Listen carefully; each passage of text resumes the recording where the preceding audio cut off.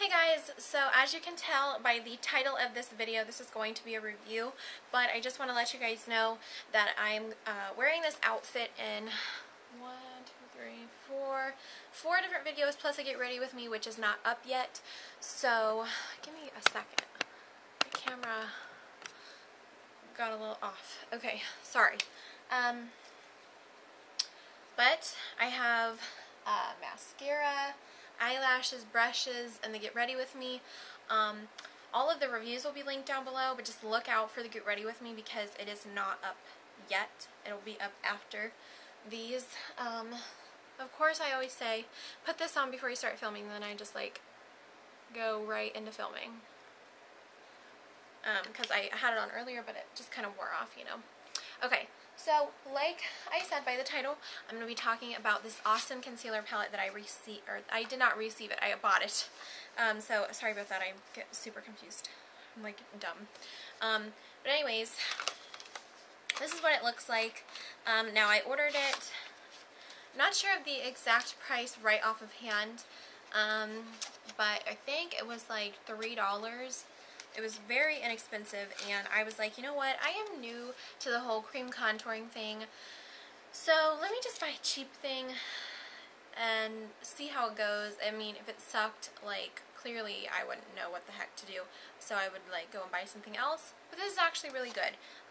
So I received it in the mail in, like, a, I was gonna say a purple envelope, no, the bubble wrapped, like, packed envelope thing, you know what I mean, like the yellow ones, and then it was in a box like this, and it doesn't say anything on the front, and I can't remember the brand either, but I purchased it on Amazon. The link is down below to go and buy it, because I really recommend this if you are new to contouring, and you don't want to spend a lot of money on like the higher end ones, because you're like, what if this doesn't work for me, or what if I don't like it, which in all honesty, you guys, you can literally return anything you buy at Sephora, anything you buy at Ulta, but, you know, if you're kind of, you know, budgeting yourself on makeup or something like that, or you need to save money in order to buy it, and then you're like, oh, what if I don't even like it? So I just wasted this whole month of, you know what I mean, trying to save for this, you know what I'm saying? So, and also, just to see if cream is going to work for you. I mean, all cream formulas are very different.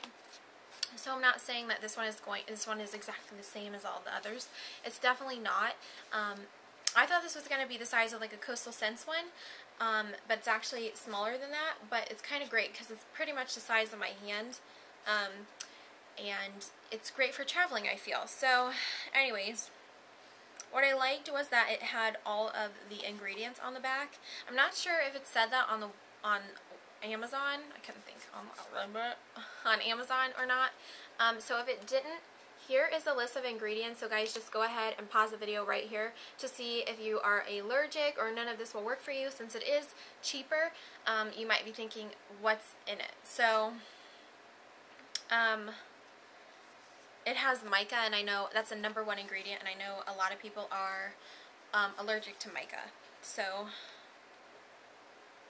I just wanted to let you guys know that that's in there if you are one of those people.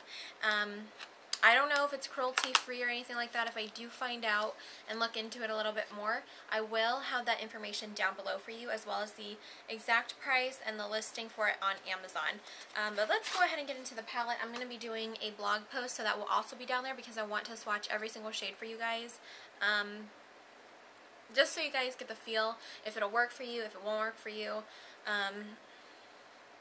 I would say if you're any lighter than me, it probably will not work for you, just because for concealer. But it probably will work for you, yeah, it would work for you for contouring, but not for concealer. The lightest one actually kind of matches my skin tone. So, but it does brighten, so that's just something to look for.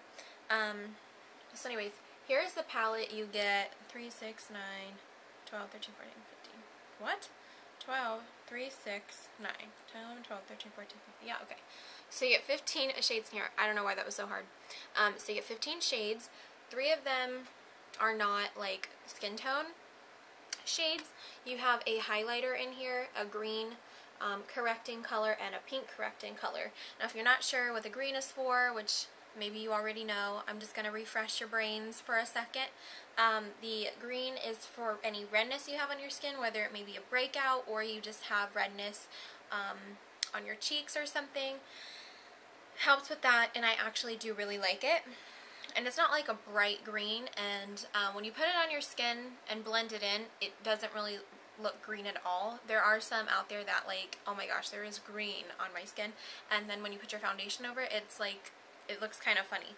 And then the pink, if you're not sure what the pink is for any dark circles you might have, or maybe you have dark spots or something like that on your face, and that's been really good to me as well. I put that under my eye. I don't have dark spots, I have dark circles, and I put that under my eye and then I've concealed, and that's the way I like it. But today, in my Get Ready With Me, which will be coming soon, don't worry, I actually didn't. So like what I'm wearing right now is the full coverage concealer, and it's really nice. I will show you with my glasses off. An itch. Every time I have an itch, I just always pat because I don't want to like itch off my makeup. But yeah, normally it's covered, and it's like pretty much full coverage, so I really like it.